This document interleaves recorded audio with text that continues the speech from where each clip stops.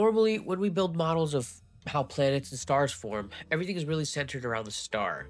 The star is the anchor, it's the heat source, the gravitational boss. The best way we can detect these sort of rogue planetary systems is mainly by using its parent star. Essentially, we use what we call the transit method.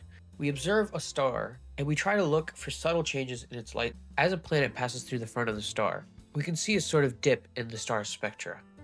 You could also see possibly with gravitational microlensing by detecting a brief enhanced brightening of a more distant star as a planet-hosting star passes in front of it.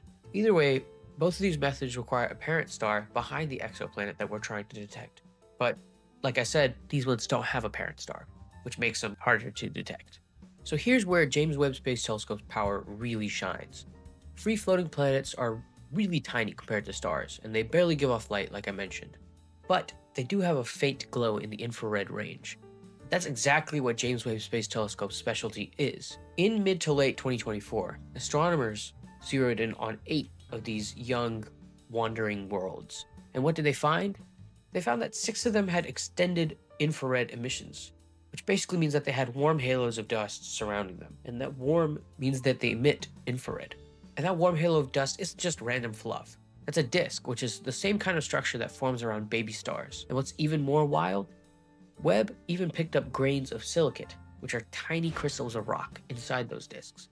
That's the first step in making terrestrial planets.